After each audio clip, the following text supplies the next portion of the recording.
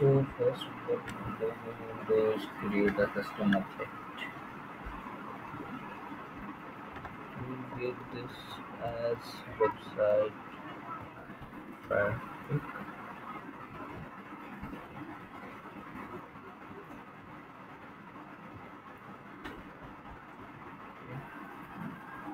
This will be a text of website.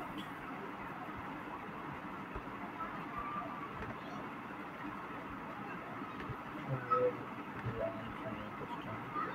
We'll just save it. You can select any of these.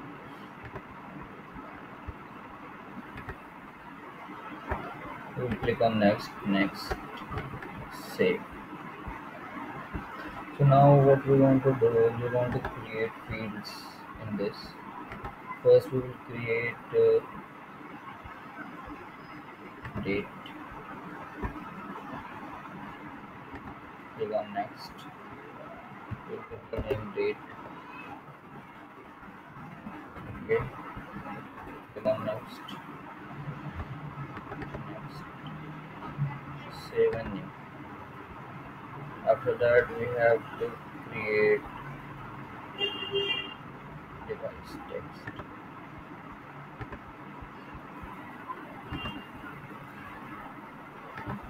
Device.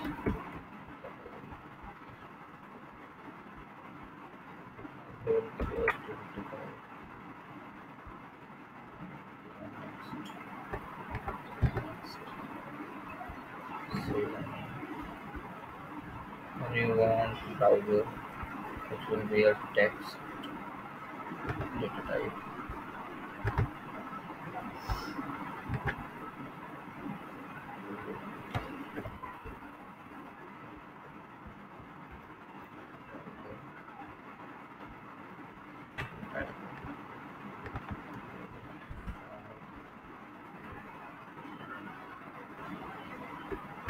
Next. So after that we want number data type. So select number. Next, we give the name as number of users. Don't want decimal places. Okay. Next, save new. After that we want number. Next, we will click search as.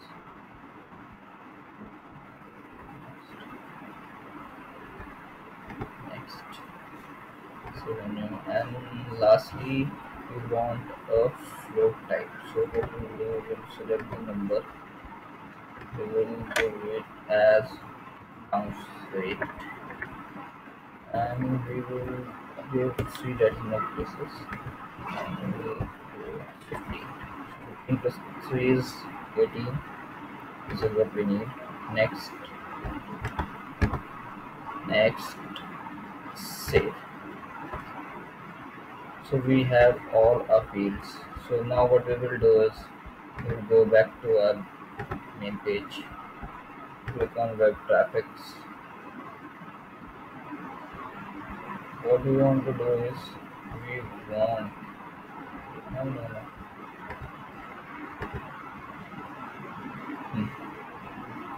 What we want to do is we want to import our data from the CSV file.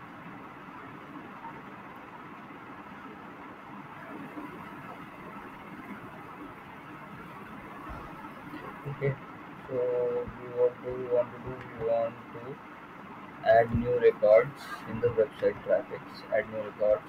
We will track the CSV file. I have this CSV file with me. We'll track it. We click on next. See, it has mapped automatically according to this one is not mapped because it is not taking it. So we will map it manually. Click on map. We will choose what we want to map it with. Number of visitors we want to map it with. So we click on map. So this is how our data will look like. We will click on next. start import,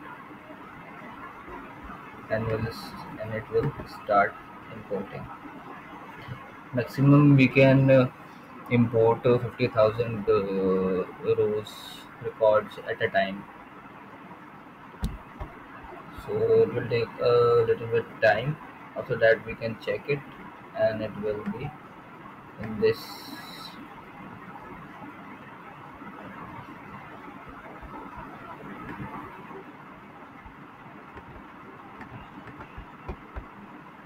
So the data is uploaded.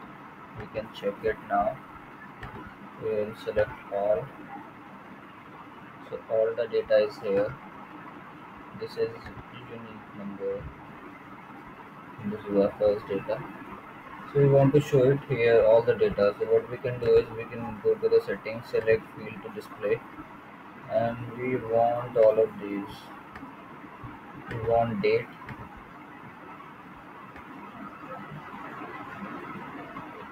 device category, browser,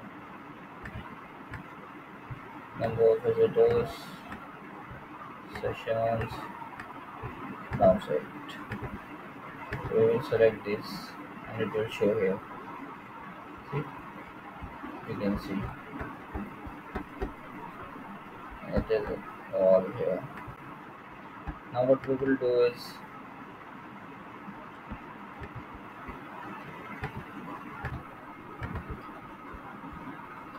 now we will get the data from the Salesforce. So we will connect.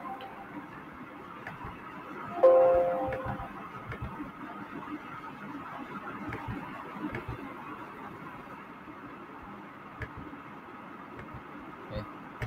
So we'll connect Power BI to the Salesforce. We click on source for Salesforce.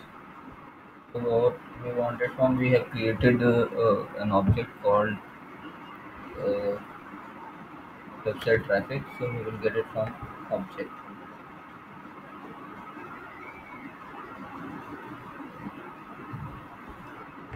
use production.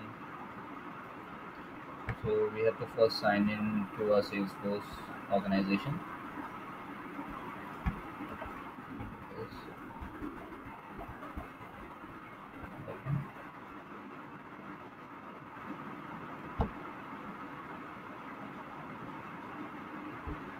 We'll click on connect.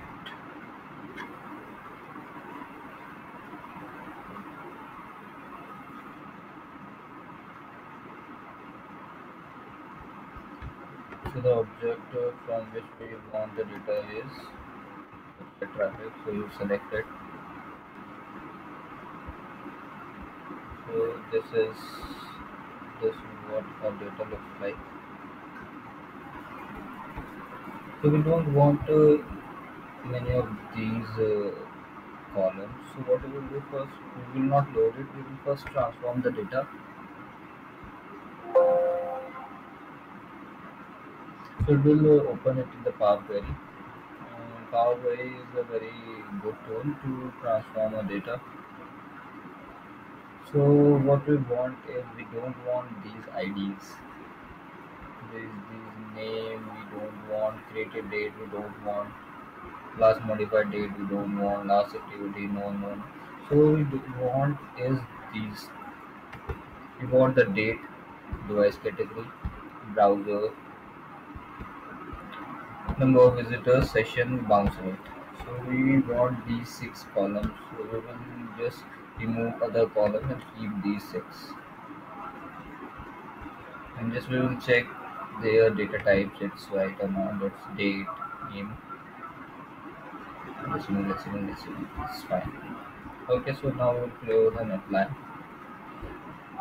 So the data will upload in this, and we can make reports and dashboards from this data and analyze it for further. It is load.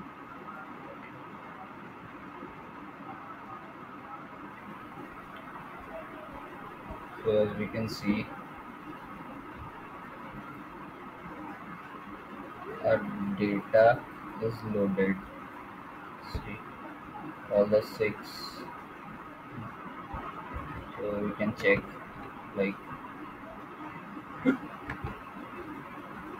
one date and whatever different number of visitors according to the years.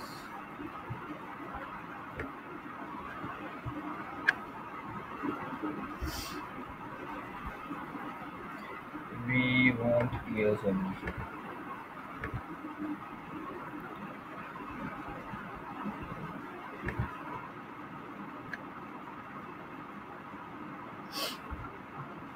Yeah, very small data.